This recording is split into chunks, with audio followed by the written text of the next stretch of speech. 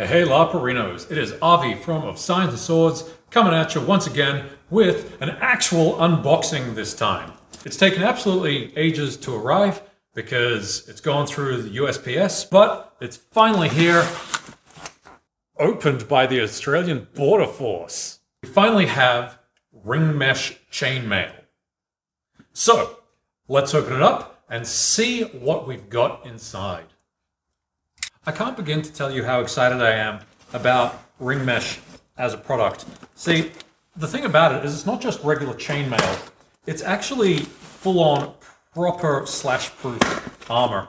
Now, the chainmail that we sell from Epic Armory, from Mythalon, a couple of other places, it's pretty good stuff. It's 18 gauge mild steel, sometimes spring steel, but they're large rings and they're usually butted for the cost. In real life, if you were to have a thin needle-like dagger such as a dirk or a stiletto, it's actually designed directly to pierce chainmail by going into the links and then you just pry them apart, which renders the chainmail in real life ineffective.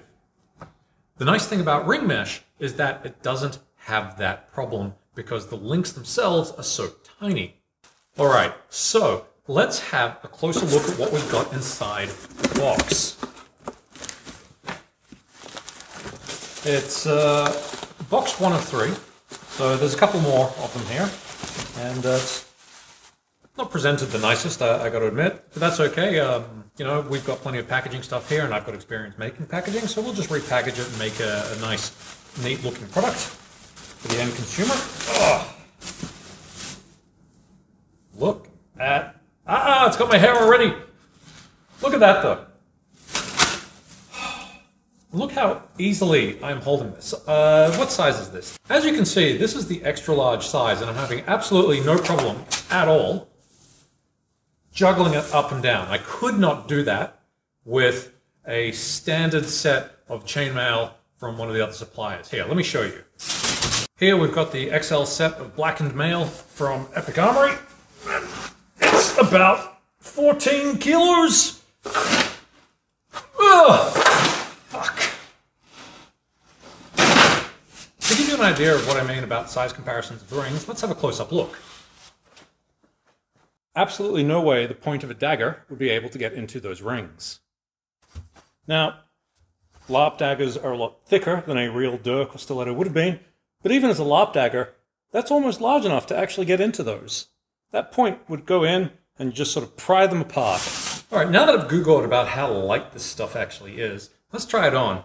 Had to tie the hair back. Like all chainmails, this stuff really grabs the hair.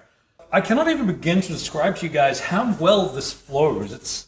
It's like wearing just a very thick, very cold fabric, you know, like a particularly cool summer weight cotton. It just flows around me quite easily, and I've still got a full range of mobility and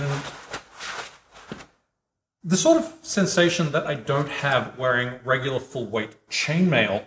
So the benefit, I guess, of the Ringmesh is the fact that it is fantastically light, and because it flows so nicely, it doesn't feel like it's inhibiting my movements at all. Also, because it packs up together so nicely, you could probably put this stuff in your luggage when you're traveling by air and still actually come out with armor at the end of it, say you're going to an interstate game. Other benefits include the fact that it requires virtually no maintenance. It doesn't need rebutting of the rings, nor is it going to be prone to rust, as it's actually made from stainless steel. Technically speaking, the stuff is used in an abattoir-type environment where it's consistently getting covered in bits of gore. Lastly, I think the most impressive benefit of it is the fact that the stuff is genuinely armor. So let's take out the box cutter again, and once again I'm just going to show you this is a real knife.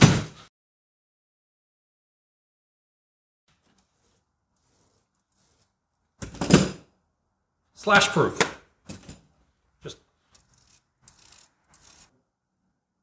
No, I'm not bleeding, so it's all good.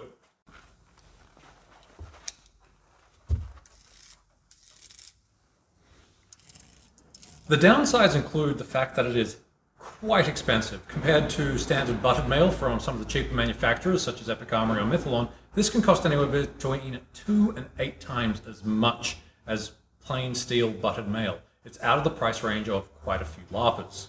However, If you are a Fey character, this stuff is absolutely perfect, as it doesn't encumber you, and it's pretty quiet. You could be a sneaky rogue wearing this stuff, and no one would hear you coming. The last downside to consider is the fact that because it is a modern manufacturing technique with modern materials, and it's also frankly tiny, some games may not actually count this as authentic armor and either downgrade it or prohibit it entirely. After all, it does give you quite the unfair advantage over other players who are going through the encumbrance of genuine chainmail made from iron or steel. All in all, I'm pretty psyched that we're now able to offer Ringmesh as a product to Australian customers. I've already seen heaps of people wearing this stuff on field, but of course, it can be a bit of a hassle getting it into the country in the first place. As you saw before, it was stopped and checked by Border Force. There is a random chance that they will do that with any product that is described as armor, considering that it's actually illegal to own bulletproof armor in this country. And there is just the general cost of getting anything in from the United States to Australia. So there you have it, LARPerinos. Ringmesh fairy/mithril mail. Proud to be able to bring it to you from Science and Swords, and hopefully we will see you wearing some of this on the battlefield.